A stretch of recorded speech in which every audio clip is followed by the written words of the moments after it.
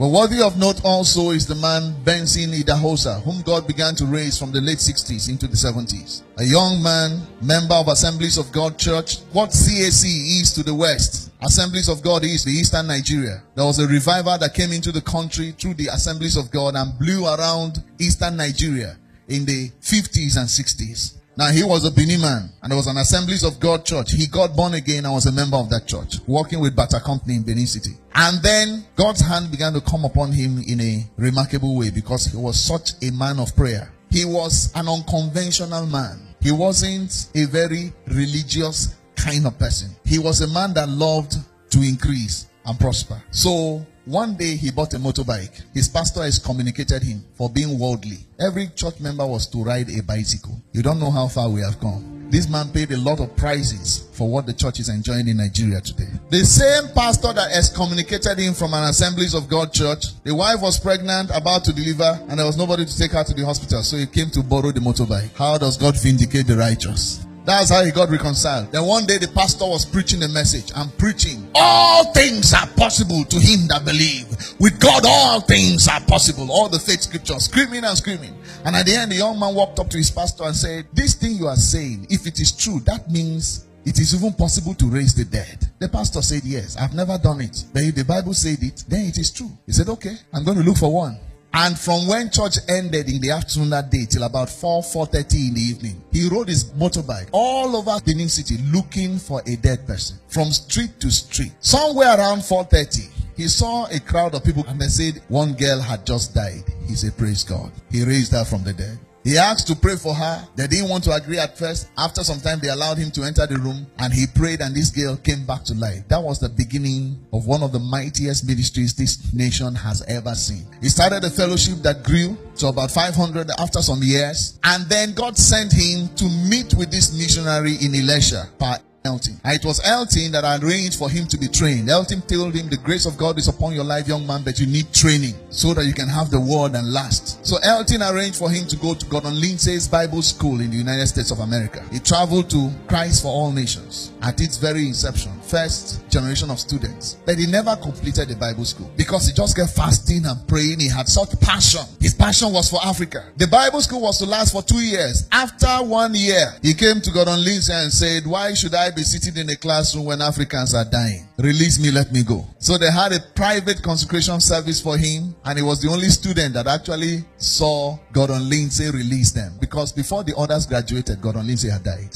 Came back to Benin City with a multiplied anointing. It is reported that those who came to welcome him at the airport, nobody could touch him. Everybody that stepped within 20 yards of him collapsed. And it was wildfire from that time on. His way of spreading church ministry and doing crusades at that time was very raw and to the point. He was another very forceful personality. You know, God uses all kinds of people. Archbishop Benson Idahosa was an unconventional man. In those days, with the miracle working power of God, he would go into little villages and towns all over the present south of Nigeria. Sometimes without any publicity. You go to the market square and look for a blind or a cripple. He'll put 2 drums and a plank. Hold you as if he's trying to give you something and drag you to where the plank and the 2 drums are. That's his platform. And he will heal you instantly. Open your blind eyes or get the cripple walking. A crowd will gather. He will climb the drum and preach the gospel. People will give their life to Christ. A church will start. Come on, celebrate Jesus. But he was a man that believed in prosperity, and God increased him lavishly. He was first in many things in Nigeria. He was the first Assemblies of God young man to ride a motorbike in Benin City, and God has communicated for it. He was the first Nigerian minister to use a Mercedes-Benz car, for which he was criticized and called a thief and called many names. He took the fire for the prosperity we're enjoying today. Now a pastor can buy an airplane and everybody is happy. In those days, you were called devil for attempting to prosper. He made it popular to preach in Babariga. In his days, every evangelist in Nigeria wanted to wear Babariga to preach. And some people didn't like that, but that was just Benson Idahosa. He was the first Nigerian minister to preach on radio, the first to preach on television, the first to own mass crusade equipment and move from city to city in Africa and even abroad doing meetings. During his lifetime, he ministered in over 130 countries. Many of those meetings were not invitational. He went into nations with his own money and arrested nations with the power of God. When it comes to signs and wonders, Pentecostal signs and wonders, There are very few people. Particularly the gift of the working of miracles. You see, the thing with the gift of healings is that it deals only with healings. But the gift of the working of miracles can produce healing results. It can also make sand to multiply. One of the last miracles that happened in Benin City before he died, he came to the building site of Benson Idahosa University. He had traveled for several weeks. When he came back, they said materials had finished. He commanded the materials to multiply, and they did. Archbishop stories sometimes will make you wonder whether somebody is not exaggerating. A boy fell from a 3-story building and broke his skull on the concrete floor. His skull was cracked. His brain was pouring out. And they called for him.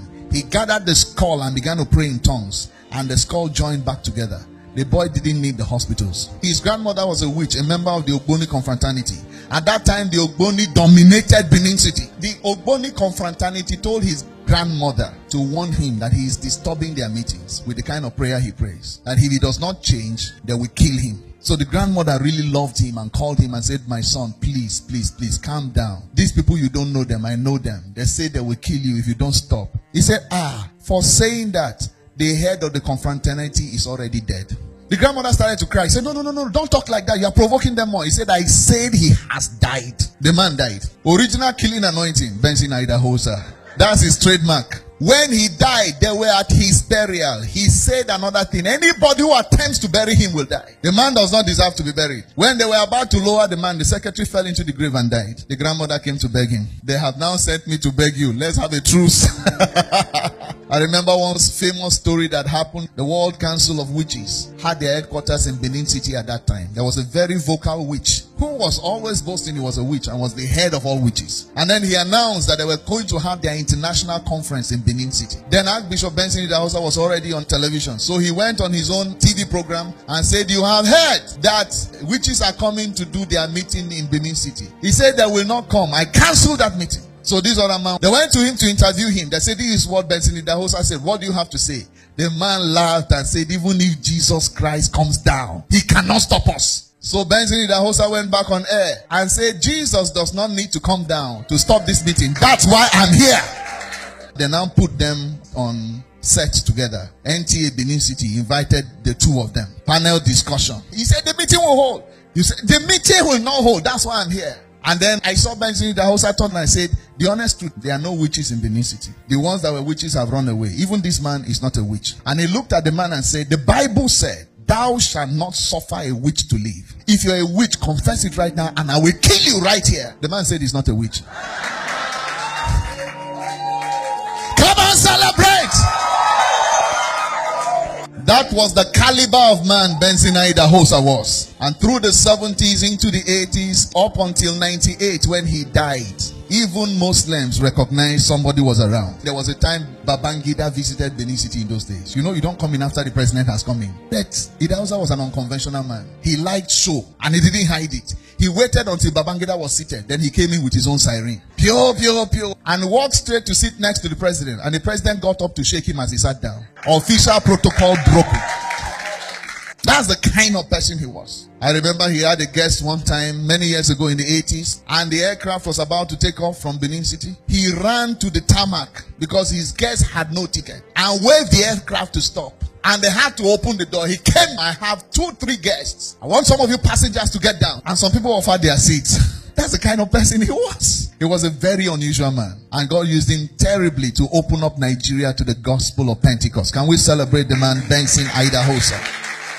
When Benson Idahosa died, even Okada boys in Benin City were wailing on the streets. A few days later, they reported he had risen from the dead. Nobody, even unbelievers, didn't want to believe he had died.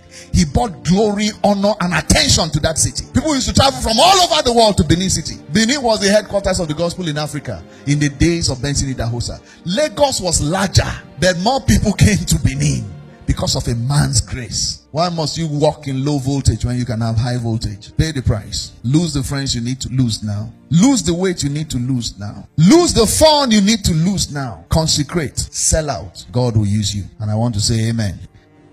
Yes, I've seen with my 2 eyes dead raised 14 times, lepers cleansed many times, deaf hear many times. But the greatest miracle I have personally received is the miracle of contentment. I know that my God will supply all my needs.